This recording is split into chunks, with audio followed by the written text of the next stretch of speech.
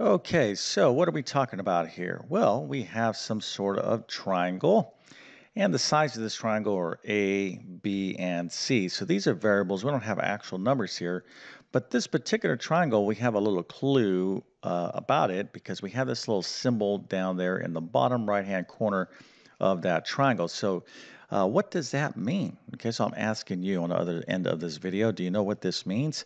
What it's implying or telling us about this triangle? Well, if he said, isn't that a right triangle? Well, then you would be absolutely correct. And then we go ahead and give you a nice little happy face and a check mark. That means it's a right triangle. But specifically what that means is that angle right there is 90 degrees. So in a triangle, okay, when you add up the angles in a triangle, all right, let's go ahead and just this angle plus this angle, you're always going to get what number? Okay, how many degrees are you going to get? Now, this is another little question I'm asking you, but if you said 180 degrees, then I must give you another check mark and a little A plus for knowing that. So that's excellent. Okay, so all triangles, the sum of the angles in any single triangle, no matter what, it's always going to be 180 degrees. Of course, you have three angles to add up. So, for example, for this particular triangle, this could be 90 degrees. This is a right triangle, will always be 90 degrees. Then this might be 45, and this might be 45, because 45 plus 45 is 90. 90 plus another 90 is 180. Okay, so already right now, for those of you out there, I never want to assume that you already have this information. Okay, if you're starting off learning math or just reviewing learning math, it's not good to be on the other end of someone saying, "Oh, you didn't know that?" It's like, "What do you mean? Where you been?" Hey, listen, if you're learning math for the first time or you're going back and reviewing math for over many years, there's nothing worse than somebody making you feel bad for not knowing something. So I don't want to be that person. And that's why I'm really going to try to just explain what I'm going to be talking about here in a very easy to understand manner. Okay, so again, what are we talking about here? We have a triangle and we have specifically a right triangle. This is 90 degrees, okay? Now, in mathematics and in geometry, right triangles, okay, triangles like this that have that 90 degrees are very, very, very important, okay? And we know quite a bit about these triangles and are something that is extremely important that everybody, of course, I'm saying 100%, need to know this. Well, if you're studying any kind of mathematics at the middle school level or beyond, you really want to know this, okay? So 100% of you, should know this. And if you're like, yeah, I don't really know it, to be successful in your life, you're probably correct. But, if you are studying any kind of math, you're going to see this. And matter of fact, the importance of what I'm going to be talking about increases as you continue to study math. Okay, so it's not that difficult, and we're going to get into exactly what I'm going to be talking about here. Now, if you think you can guess what I'm talking about, let me give you a clue. It starts with a P, and then there is a T. Okay, so it's some word with a P and another word with a T. So let's just have fun with it. And if you're like, what are you talking about? Is it physical training? No, it's not that. But anyways, I'm going to get to this in just 1 second. But first, let me quickly introduce myself. My name is John. I'm the founder of TabletClass Math. I'm also a middle and high school math teacher. And over several years, I've constructed what I like to believe is one of the best online math help programs there is. Of course, I'll let you be the judge of that.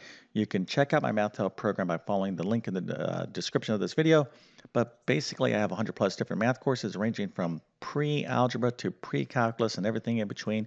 I also do a lot in the area of test prep. So if you are studying for a particular exam like the GED, SAT, ACT, teacher certification, ASVAB, tons of different types of tests, I can help you out prepare for the math section on those exams. I also do a lot in homeschooling. So if you homeschool, I have a great homeschool learning program.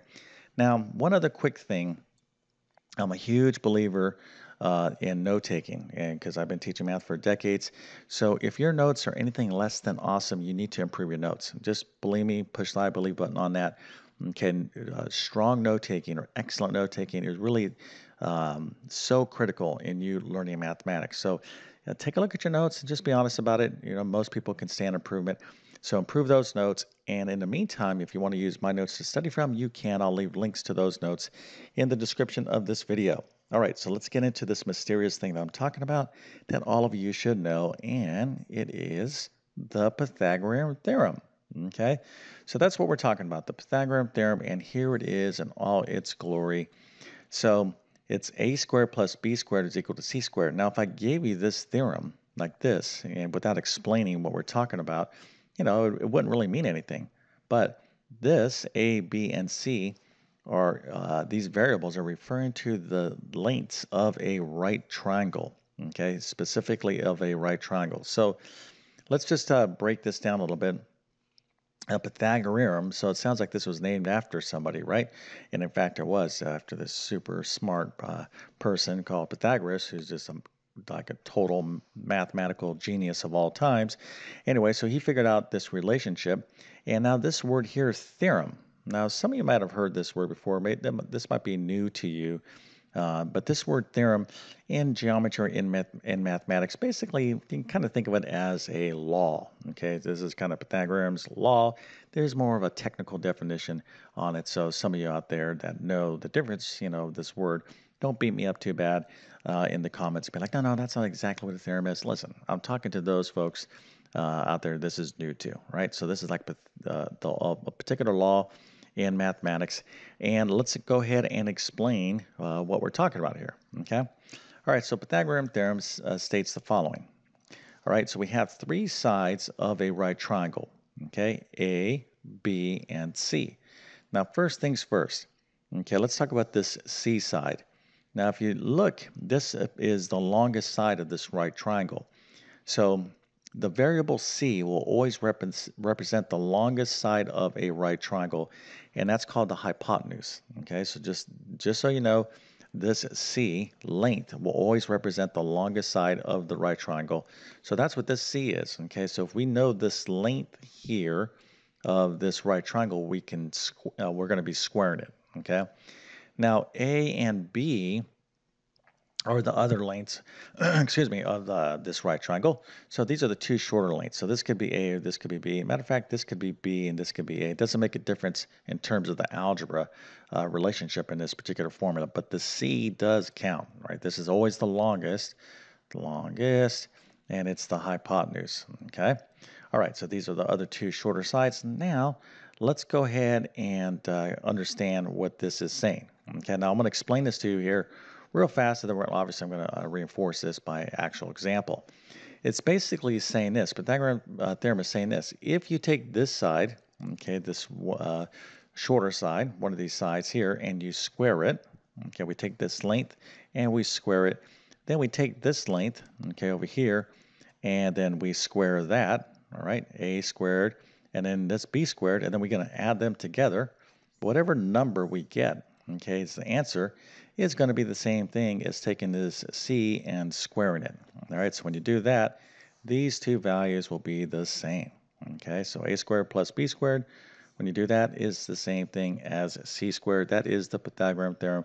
This has huge implications, not only in geometry, but in more advanced mathematics as well, like trigonometry, etc. So believe me when I tell you, this is extremely important to know, and it has a lot of practical value as well. Matter of fact, some of you out there might be like carpenters or know in construction trade, but when you're figuring things out, people who build homes and again, people that work with their hands or trades and stuff, they actually use this as well. Okay, so you'll be surprised in terms of what's considered practical math. I would definitely classify this as practical mathematics. Now let's get into some examples. All right. So here I have a right triangle, and I just put this A, B, and C here just to kind of remind us of this. And we have 3, 4, and 5. Now this is an actual lengths of a valid right triangle. I'm going to explain this here in a second. So if this is a right triangle, and this is, okay, and these are the lengths of this right triangle, well, this should hold true. A squared plus B squared is equal to c squared. So let's go ahead and see how that works. All right, so what would be our A? Well, let's call 4 our A, and let's call this 3 our B. Okay, it could be vice versa, but again, the 5 is the C value. All right, so A squared plus B squared is equal to C squared. Let's go ahead and actually, write this out mathematically. Let me give myself some room. All right, so what would be a squared? Well, that would be 4 squared. Let me write the formula here so we can see it. Matter of fact, I'll do it right here. So a squared is going to be 4 squared. And what's b squared? Well, that's going to be 3 squared. And that should be equal to c squared, which is 5 squared. So now let's go ahead and simplify this little mathematics here. So that's 4 squared is what? Well, that's 4 times 4, or 16, plus, or I'm sorry, a squared is 4 squared, which is 16. 3 squared is what? 3 times 3, that is 9. And then 5 squared is what? Well, that is 25. Okay, so is this true? 16 plus 9 is what? That's 25. So 25 is equal to 25. It definitely worked out. It is true. Okay, so you're always going to have that true relationship when you have a right triangle. Okay, so you have this very special relationship between the lengths of the sides of a right triangle. Now let's kind of play around with this and make this a little bit interesting. Okay, I'm going to show you a couple quick examples here. Now let's say I had a problem like this. So we already know the answer is 5, right? Because I just, erased that. So we know the length of the hypotenuse. But what if I said, find the length of the hypotenuse? And you're saying, okay, I got a triangle and I have this little symbol. It's a right triangle. So you're thinking the Pythagorean Theorem, and that's good thinking because that's exactly what you need to know to solve this. So you can be like, okay, a squared plus b squared is equal to c squared. So you're going to say, all right, this side right here, that's 4 squared, plus this side right there, that'll be c squared. Oh, sorry, this could be a or this could be b, so that'd be 3 squared. Now that's going to be equal to c squared, which is this right here. This length is representing c, so c is x, or which is to write that as x squared. Okay, so just to be crystal clear about this, this is our a squared, this is our b squared, and this is our c squared. Okay, now you could just have, this variable is x, you can use the variable c, but because we're using variable x, the variable x, we'll just leave it as an x. Okay, so now you just need to solve this equation using basic algebra. So here, 4 squared is 16 again, 3 squared is 9, and x squared is just x squared. So I have 25 is equal to x squared.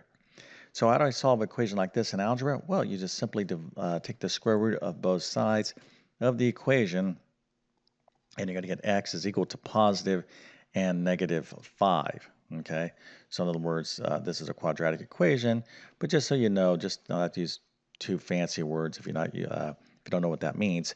Basically, the answer is either x is equal to 5 and x is equal to negative 5. These are the two solutions to this equation, but we're dealing with the lengths of a triangle, so it's not going to be like a negative length. It's going to be x is equal to 5, and of course we knew that. Okay, that was 5.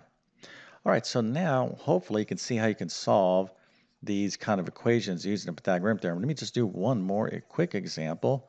We'll make this pretty fast, so this video doesn't have to be so long. But again, if you're here to learn something about triangles and whatnot, you can't rush through learning math. It's like you have to practice it. It has to be explained. It's a lot to it. Okay, so let me give you one more example.